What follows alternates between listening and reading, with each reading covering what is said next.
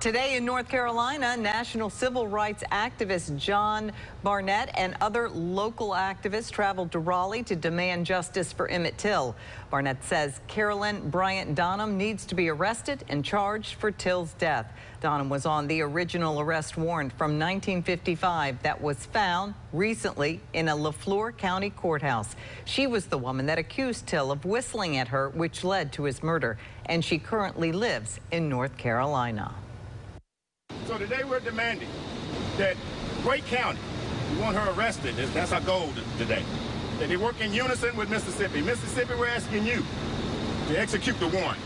Execute the warrant so that they can come to Raleigh, or Raleigh will transport her back to Mississippi, so that at least that the family of Emmett Till can get some justice. At the end of the day, I'm appalled at the fact that this warrant just popped up 70 years later. Carolyn Bryant Donham has not commented publicly on the calls for her prosecution.